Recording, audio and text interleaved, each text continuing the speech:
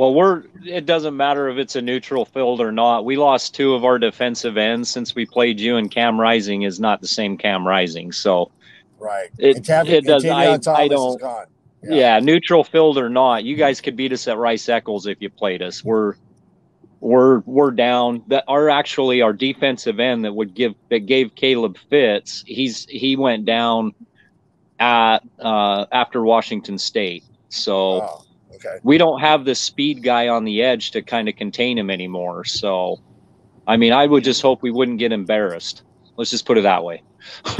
No, Utah's a good team. The thing about Utah is they're a good team. They're well coached. They're well prepared. They play hard. They play smart too. Like Utah doesn't make the kind of mistakes that a lot of other teams make. Yeah, it would be. I mean, I would hope it would just be a good game. I don't know. I don't think, to me, Oregon after the game they played against Utah, I just went. I agreed with Tim that I feel like Washington and USC and UCLA, just due to their health, are probably the 3 best teams at the moment in the Pac-12, just based on the roster health, if that makes sense. So I don't think Utah or Oregon will beat you guys in the championship, if I'm being honest.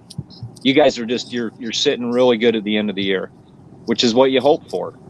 So it is. I'm telling you, this is a.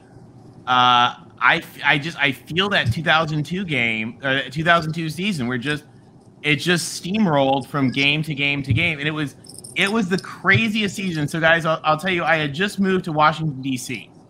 For that season, and my very first week I was there, I went to this bar where it was like the USC alumni bar, and there were 2 tables of us, literally just 2 tables of USC people at this bar. And the next game there were 4 tables, and the next game they were and they moved it to a bigger bar, and they moved it to a bigger bar, and they moved it to a bigger bar. And when we finally played Iowa in that Rose Bowl, they had the entire floor of the biggest sports bar in all of Washington, D.C., and there were pom-poms and about 500 people there. And I feel like that's the same excitement that we've got going right now. JWS Studios, JWS, absolutely. From 4-8 to 11-1. Think about that, guys. From 4-8 to 11-1. Probably 12-1, Tony. I'm hoping, Darrell, from your lips to God's ears on that one. Yeah. What makes it even more exciting is that all these recruits got to see a meaningful game, right? I mean, it's Notre Dame, yes, UCLA, yeah. I mean, those are meaningful in itself for what it's worth, but meaningful as in a national relevance. These recruits got to come and see a packed Collie. They got to see a game that actually meant something in the nation, national relevance, and they got to see a show. I mean, they got to see celebrities on the field again. They got to see Caleb. I mean, all of that encompasses to excitement. I mean, far beyond winning.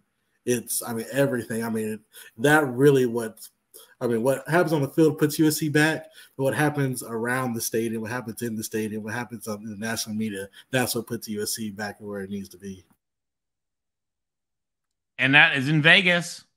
The Shillelagh's home, guys. The Victory Bell is home. The Heisman might come home. And even the ACC Championship.